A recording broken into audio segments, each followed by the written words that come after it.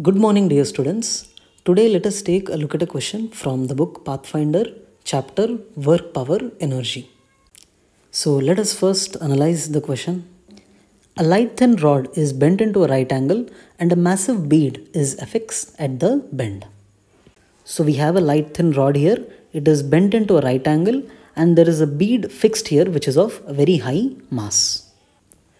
The structure thus formed is placed on two platforms of different heights as shown. So this structure here is placed on two platforms that you can see here which are of different heights. When the structure stays in equilibrium, what can you conclude regarding the position of the ball related to the vertical faces of the platform? So when the structure comes to equilibrium, what is the position of the ball relative to these vertical faces of the platform? The first option says the ball is closer to the lower platform than the higher one. Next, the ball is closer to the higher platform than the lower one. The next option, the ball is equidistant from both platforms irrespective of their heights. And the last, the ball is equidistant from both platforms only when both the platforms are at the same height. So basically he's asking us what is the distance between the ball and this vertical face and this one and this vertical face. How does it compare? So let us leave the structure in this position and see what happens to this structure right now, okay?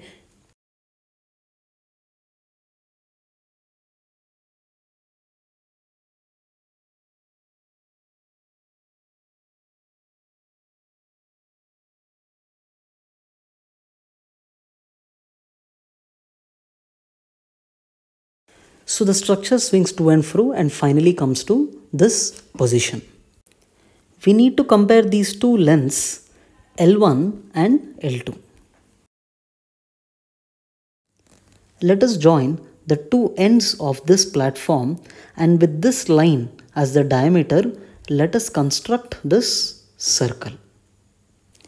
Now as this bend is 90 degree and the rods are supported here and here, we can say that the locus of this bead will be this circle. Now I'll play the schematic and you observe this, okay?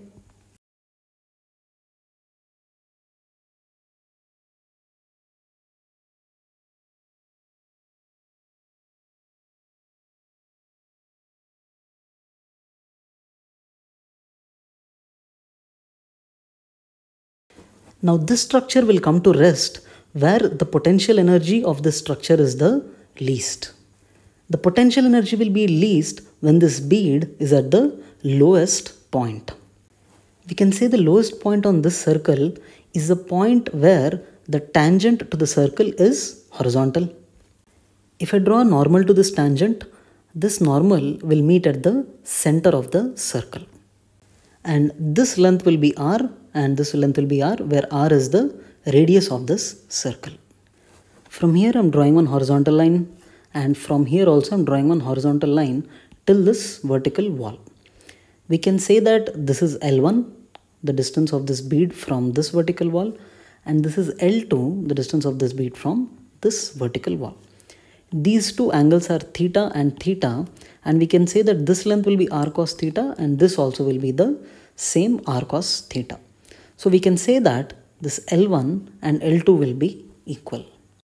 So out of the four options that we have, the option C, the ball is equidistant from both the platforms irrespective of their heights, is the correct option.